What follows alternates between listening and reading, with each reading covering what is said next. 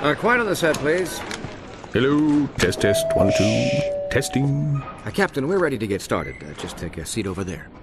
So I thought we could start with the whole I did my own stunts angle and sort of roll into my method for accomplishing this brooding stare. Yes, we'll get into that in a second. But first, could you comment on the disappearance of Clank? Oh, right. Little guy. What do you want to know about him for? You've got El Numero Uno superhero right here. Look at that, huh? There's your superhero.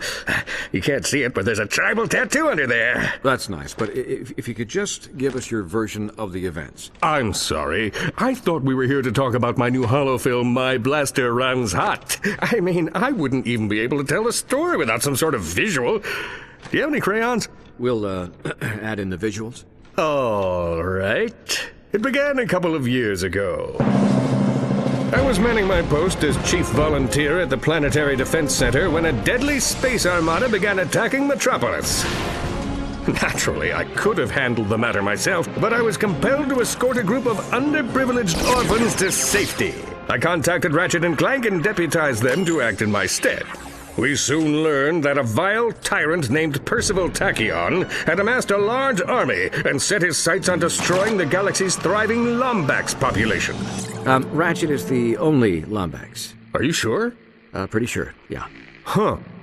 Anyway, Tachyon was after a device that would enable him to bring back a banished race of creatures known as Cragmites. Little did he know, a mysterious race known as the Zoni were giving Clank new abilities, including laser arms.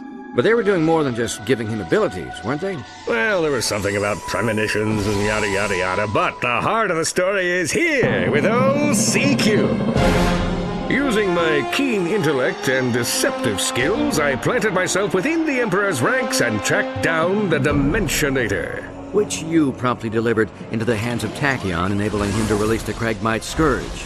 A mere bump on the road to victory, my friend. We still destroyed Tachyon, banished the Cragmites, and saved the galaxy.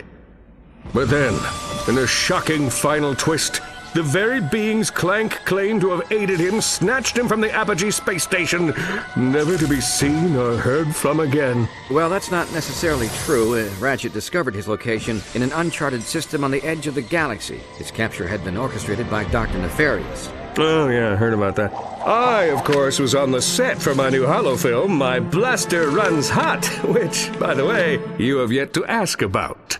One of the greatest heroes in the universe. Your colleague is captured by your nemesis, and you stay behind.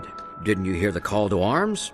Of course I heard it. But when you get to be as big as me, you have to let a few of those babies go to voicemail, you know? Kidding. Had you for a second. Of course I'm going to help Clank. Me and Ratchet planned this whole thing. Hello? Call to arms? Just kidding. It's my assistant. Roll! Fire up the ship and call Ratchet. I've got a hero to save.